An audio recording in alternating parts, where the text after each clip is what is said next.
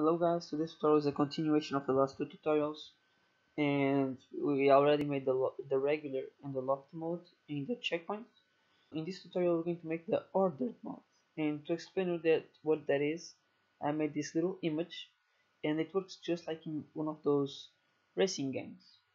So this is the route that you have to take, and the way it will work is, in order for you to complete the route, you'll have to press through this checkpoint first, then only if that checkpoint is active, then you could go into this one, and only if that one is active, you could activate this one, and so on and so forth, so that you can't go through weird shortcuts that aren't really supposed to be there.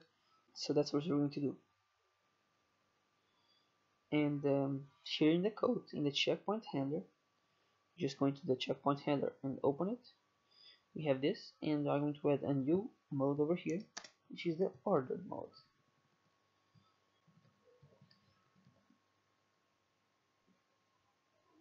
Okay, and just like we did with these two over here, I'm going to also create here another else if, and if the mode equals the ordered mode, then we want something to happen. And just like in the last tutorial, we're going to copy this thing over here, this loop, and we're going to actually need a variable to which is basically the number of the checkpoint that we are currently in. So I'm going to make here int index, which is the number, and when you initialize it like this, index is equal to 0, and basically we'll only want something to happen when we hit the checkpoint with the index number. So let's say here in the checkpoint handler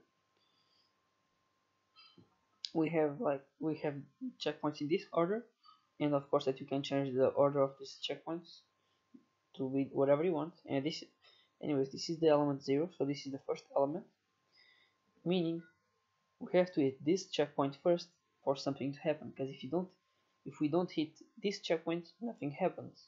And that's basically it. We want to check if the checkpoint that we are hitting is the one that has that index, in this case the 0, and then it will be 1, 2, 3 till the last checkpoint. So before we do anything, we want to check if the current checkpoint equals, and we want to see in the checkpoint array, so in this checkpoint array,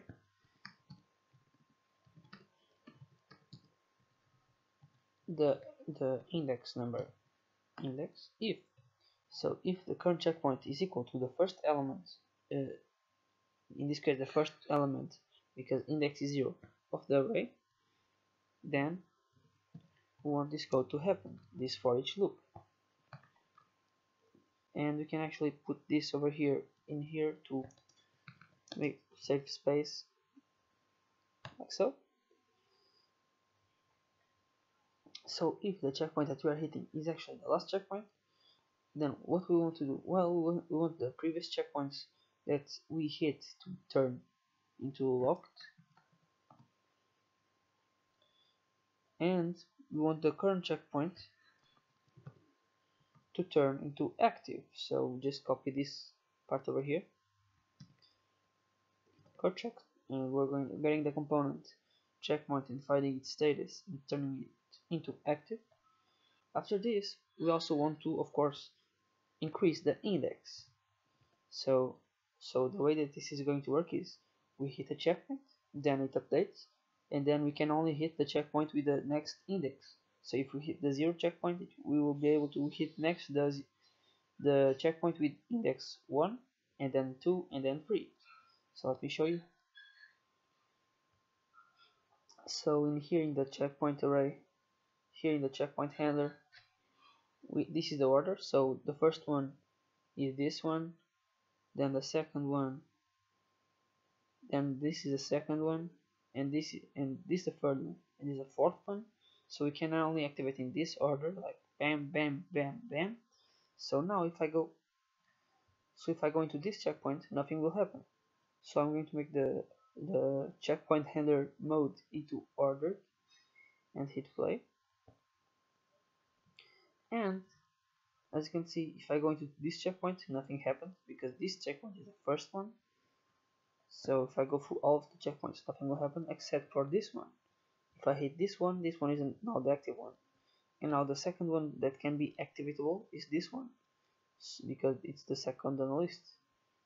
And like that became active and it's unlocked. And this is the third one, and that's the fourth one. And that's basically it. Now what we're going to do, as you can see, when we reach the last checkpoint, it gave us this little error, and every time I go into it, it gives us this error, which means that the index array is out of range. And let me try and explain to you why this error happens. It basically says that the array is out of range, and what is happening is that now, so we hit 0, 0, 1, 2, 3, 4. Now when we hit this checkpoint, the index turns into 4, and as you can see, there's only into the element 3, there's no element 4. So what we want to do is to make a condition that makes this loop only work when the index is smaller than 4, meaning smaller than the checkpoints dot length. So I'm going to put a condition here, so and index is smaller than the checkpoints dot length. And the reason that I'm putting it here is that if this condition is false, it won't even try to check this condition, and because it was here that was giving us the error, it won't happen any error. So if I hit save, go into Unity and replay and do the exact same thing, you'll see that no more errors are appearing. And now there's one last thing that I want to do, which is to order the elements, because right now the elements are being ordered automatically, because every time we play, it basically finds every checkpoint and puts it there.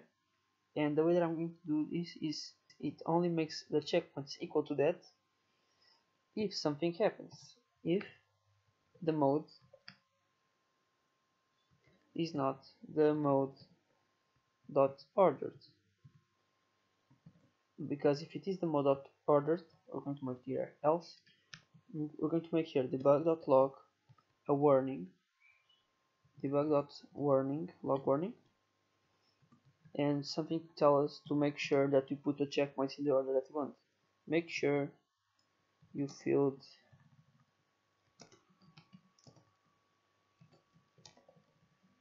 the checkpoints array. And like that, now as you can see, the mode is ordered. If I play, it will give us that warning. Because it isn't filled, nothing will happen, but we can fill it in the order that we want. So 4 elements, and put here the checkpoints. So I'm going to actually put 0 in the order that they are, 0, 1, 2, 3. Oops.